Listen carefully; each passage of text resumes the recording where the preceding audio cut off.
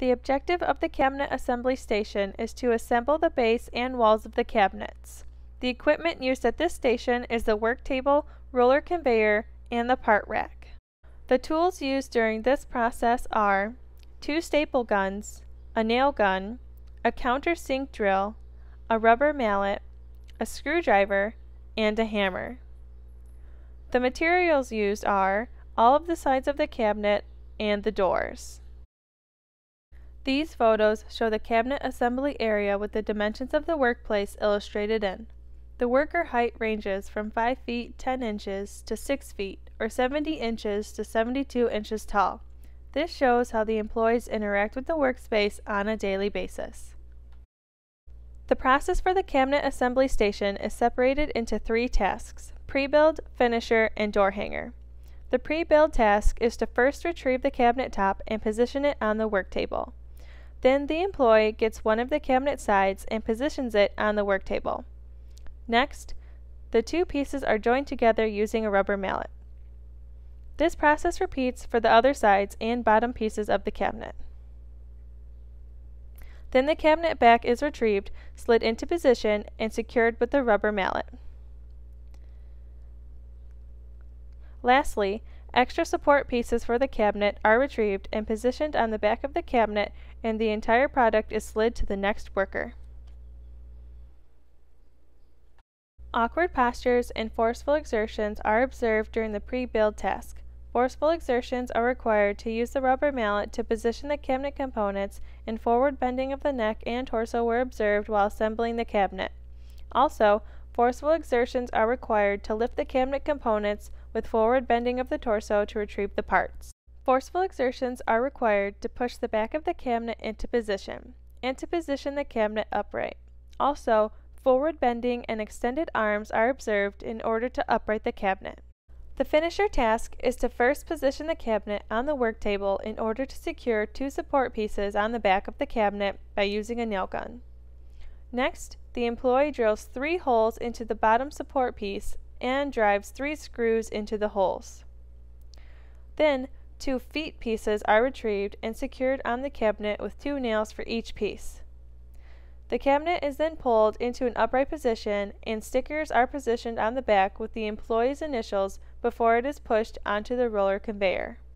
Awkward postures and forceful exertions are observed during the finisher task. Forceful exertions are required to staple the cabinet components, and forward bending of the torso, outward bending of the wrist, and elevated and extended arms are seen in order to assemble the cabinet. Also, forceful exertions are required to drill holes into the cabinet components. Forward bending and twisting of the neck are observed to position the cabinet components, while elevated and extended arms are seen to use power tools in order to assemble the cabinet.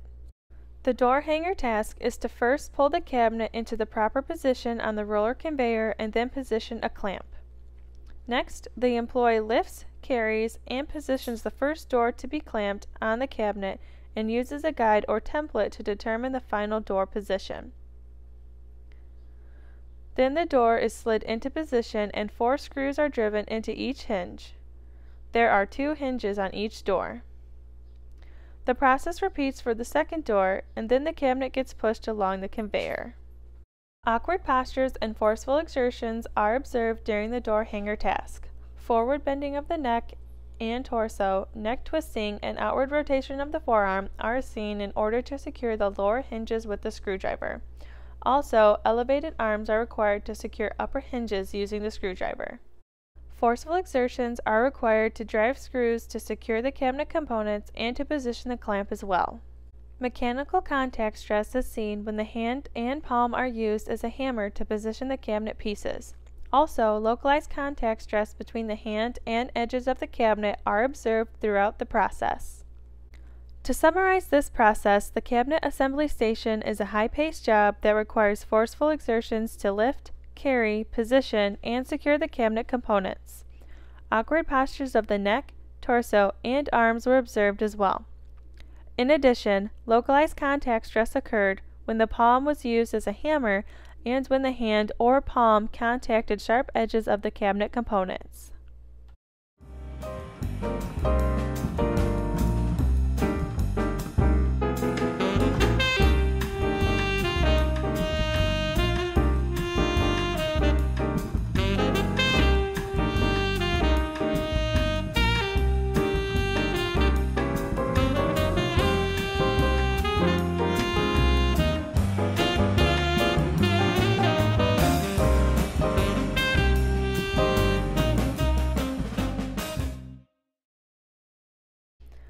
The following recommendations are made for the cabinet assembly station. Investigate utilizing a Lazy Susan rotating disc for the cabinet when it is on a horizontal surface to decrease posture stress and eliminate the extended reach to staple the far edges of the cabinet. Consider adjustable height and tilt work tables for all 3 positions observed to decrease posture stress. Investigate mechanical methods for tilting the cabinet from a horizontal to a vertical position to decrease forceful exertions and posture stress. Consider spring-loaded mechanisms for the cabinet components to decrease posture stress and forceful exertions. Lastly, investigate power tools of other shapes, as in inline or right angle, to decrease posture stress while assembling cabinet components. This is mostly for the finisher position. Thank you.